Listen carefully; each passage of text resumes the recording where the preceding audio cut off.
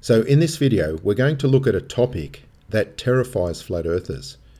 Every time I have offered to debate a flat earther on this subject, they make excuses and run. I'm talking about aircraft flight planning. As we have seen on this channel in the past, real aircraft flight plans irrefutably prove that the Earth is a globe. The spherical nature of the Earth and the radius itself are right there in the flight planning equations, and those formulas produce the results that match the real Earth. So before getting into this video, I just want to share some footage from recent trips. I'm having a lot of fun flying the new aircraft around Australia, and we have a trip to the USA planned in December. I'll talk a little more about that later. But right now I just want to show you the advanced avionics in this machine. Here we can see the weather radar overlaid on the map. But we have a 3D capability with this radar so that we can actually see the profile view. By using a scroll wheel, we can point the radar towards any desired target, in this case a thunderstorm. And when we do that, we have a clear indication of its vertical profile. There we can see that the aircraft is above the top of the thunderstorm. This particular one is not on our track, but if it was, we would be flying over it comfortably before commencing descent. And this clip was a few minutes later, where we can see another thunderstorm fairly close to the planned track. If we look outside the window, we can actually see the top of that cell building up here. This TOD in green indicates top of descent. So at that point, we would commence our descent, which means we're going to pass fairly close to this thunderstorm. Thunderstorms can have hail and, more significantly, turbulence. So for the sake of comfort for the passengers and the safety of the aircraft, we try to give thunderstorms a wide berth where possible. In this scenario, we had requested deviations up to 15 miles right of track, and that corridor between the solid magenta and the dashed magenta line indicates the area that we were permitted to maneuver. It was actually quite easy to divert right of track around that thunderstorm and then resume the star, and star means standard arrival route into Sydney. I took this photo the other day on descent into Adelaide as we were passing 19,000 feet. The synthetic vision system is turned on, indicated by this SVS in the head-up display window. And that puts a dome over the airports in the region. This is Adelaide Airport, and the one to the right here is Edinburgh, the military air force base. What we can see is the HUD horizon line, which indicates true level, horizontal from the pilot's eyes, is clearly above the Earth horizon. The nose attitude of the aircraft is pitched down. This line here indicates the pitch down attitude. The velocity vector indicates the actual flight path of the aircraft. So the difference between the velocity vector and the actual pitch attitude of the aircraft is what gives the wing a slight positive angle of attack, even though the nose is pointed below true horizontal. Now, some flat earthers still seem to have a notoriously poor understanding of how this HUD horizon line works. It is very simple. The HUD horizon line is always showing true horizontal from the pilot's eyes. To help make this point clear, here is another Global 7500 being viewed through the HUD, and we can see the HUD horizon line is passing directly through the middle of the window, just as it is on our aircraft. This line is true horizontal always, regardless of the pitch attitude of the aircraft. And here is another clip. Down at Canberra Airport, you can see the HUD horizon line is in line with the base of this window. Due to perspective, the top part of the building is angled downwards, and the bottom part, near the ground, appears to be angled upwards. But the part that is at true horizontal, at eye level, is completely flat, and that is the position at which we see the head-up display horizon line.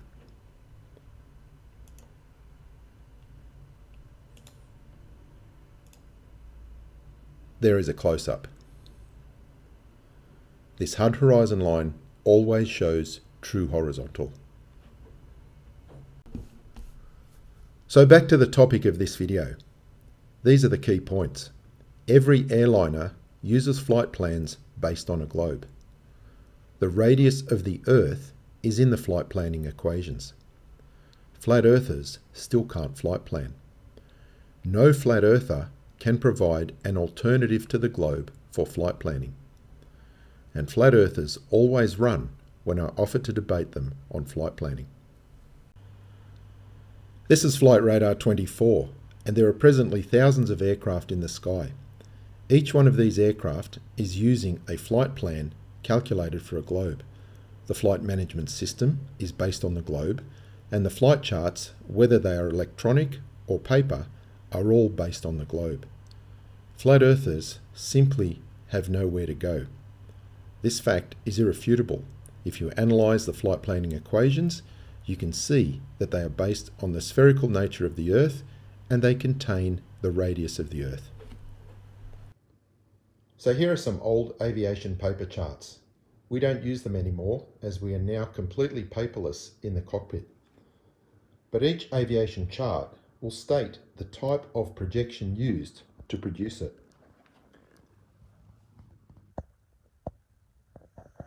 The Lambert's conformal projection is a globe projection. This chart shows Hawaii and the mainland USA, and down towards the southwest we go down towards Australia. The charts have tracks and distances between numerous waypoints. Each waypoint has a latitude and a longitude. The distance and the track for each of those legs is computed for a globe. I have shown that in detail in previous videos. So here is one of my flight planning Excel spreadsheets, and this is one I've used for many years.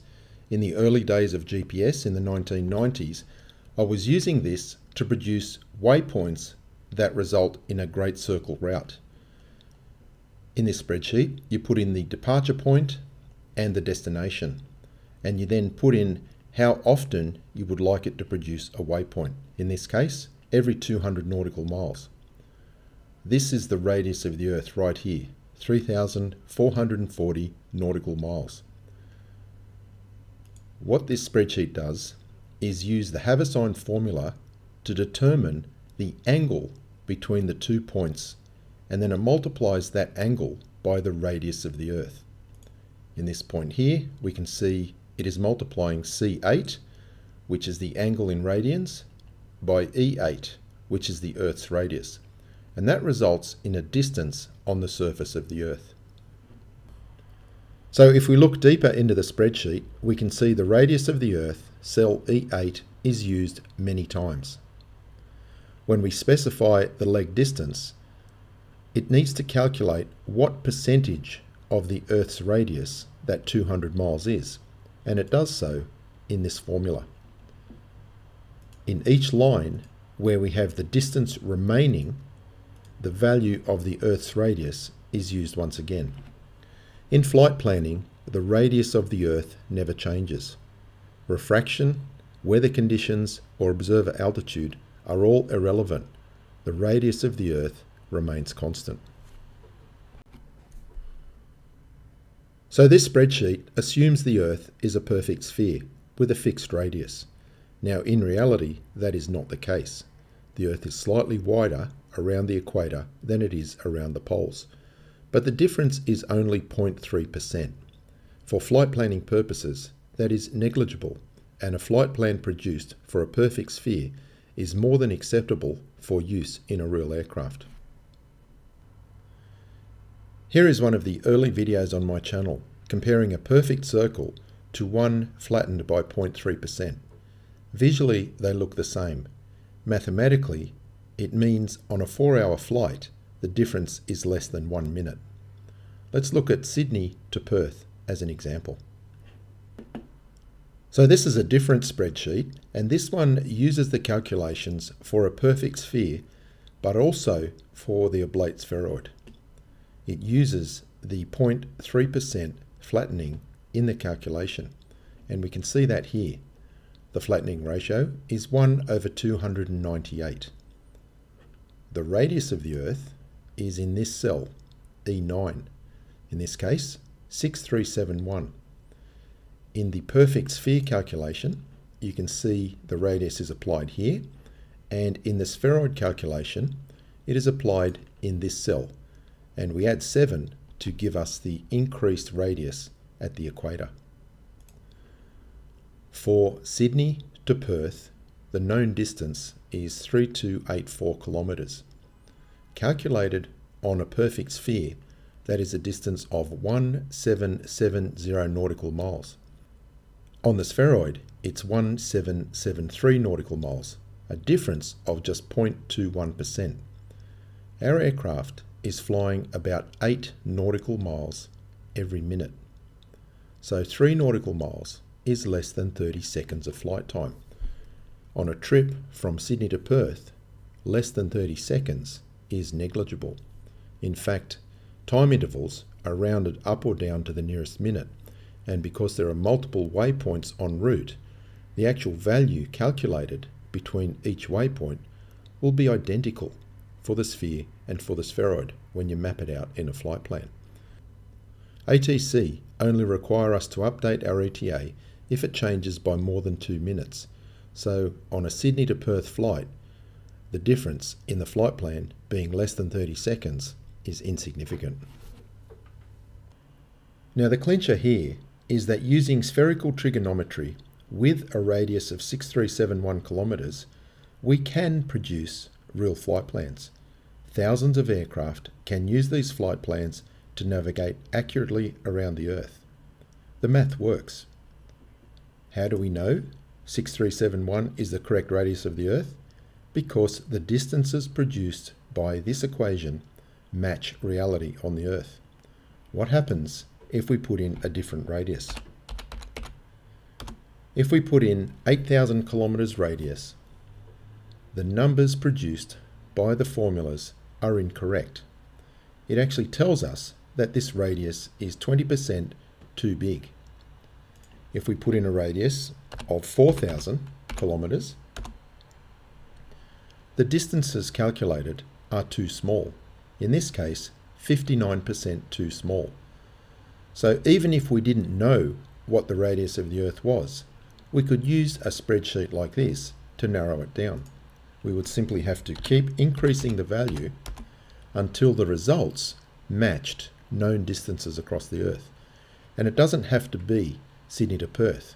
You could repeat this using a football field, getting the accurate latitude and longitude at each end and the known distance, and then comparing the calculated distance using various radiuses of the Earth. The one that works is 6371. It's a bit like Goldilocks and the Three Bears.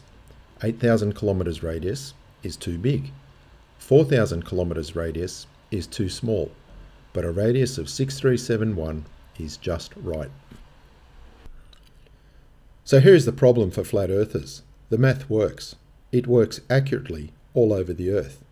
It works so well that millions of passengers trust their lives to the flight plans produced by these equations. If you're a flat earther, to debunk flight planning, you must either provide proof that the math does not work all over the Earth, good luck with that, you will fail, or provide a single formula not based on a globe and not using a radius that can achieve the same thing. I have been asking flat earthers for this for 5 years. All I get are excuses, insults, or crickets. They have no alternative to the globe for flight planning. So we're now approaching the end of 2021, and flat earthers still can't flight plan. Some of you guys have been doing this for more than 5 years. There are teenage kids that can flight plan. It only takes a few months at pilot school to learn how to flight plan to air transport pilot level, and yet no flat earther can produce a flight plan even to the private pilot level. I've been doing this for 5 years. 5 years ago, there were 15-year-old kids who are now 20-year-old fighter pilots. What have flat earthers achieved in the same amount of time? They still can't flight plan. So here is one of the early videos on my channel. Almost 5 years ago, I posted a friendly challenge to all flat earth believers, and this was to produce a flight plan based on a flat earth. More than 100,000 views later, and more than 2,000 comments later, not one flat earther has been able to achieve it. Again, all I have received from them are excuses and insults. Now, I don't accept the excuse that you're not a pilot, because in later videos on my channel, I posted a flight planning challenge, and there were numerous entries by people such as Ruhif and Where's Wally and many others who are not pilots, who have had no formal pilot training, and yet they were able to produce extremely accurate flight plans. In fact, just as good as I would expect from my fellow pilots in the real world. So if you're a flat earther, I'm not interested in hearing any more excuses. I have heard them all. Excuses don't produce flight plans, and pilots need flight plans to navigate aircraft accurately around the real Earth. I believe that no flat earther can provide an alternative to the globe for flight planning. So either prove me wrong or admit you have nothing. And if you have nothing, we're just going to stick to the globe because it works. And the final point, flat earthers always run when I offer to debate them on flight planning. To be honest, I've had a lot of fun in recent months asking countless flat earthers to debate me live on flight planning. They all run. They make excuses or they simply disappear. It's a nice feeling knowing that the wolf pack has total air superiority over the entire flat earth community. So there are some flat earthers who love talking about flight paths, but their claims are so amateurish. Like David here, it is apparent to me every time he talks about airline routes that he has no understanding of cabotage laws or many of the operational factors that a pilot has to consider when producing a flight plan. I have offered to debate David on flight plans many times, but he always runs. David, if you ever work up the courage to face a real pilot on the topic of flight plans, you know where I am. But just remember, you're going to need a flight plan for that. There's no point turning up to a gunfight with an empty holster. And remember, David, you need to have more than just a few lines on a map. That's not a flight plan. That's a flight plan. A real flight plan has numerous columns of actual numbers, waypoints, distances, tracks, wind components, time intervals, and fuel values and burns for each sector. If you can't produce a flight plan like this, you're going to be demolished in the debate. And that's probably why you run. I get it. So I predict once again, flat earthers will have nothing more than excuses and insults. If you want to come to my channel and post excuses and post insults, please go right ahead, because it proves my point nicely. I will be asking you for a real flight plan and the formula to prove that it is not based on a globe and does not use the radius of the Earth. If you don't have it, you're going to look very silly. No flat earther can provide an alternative to the globe for flight planning. And that's the bottom line. Pilots use the globe for flight planning.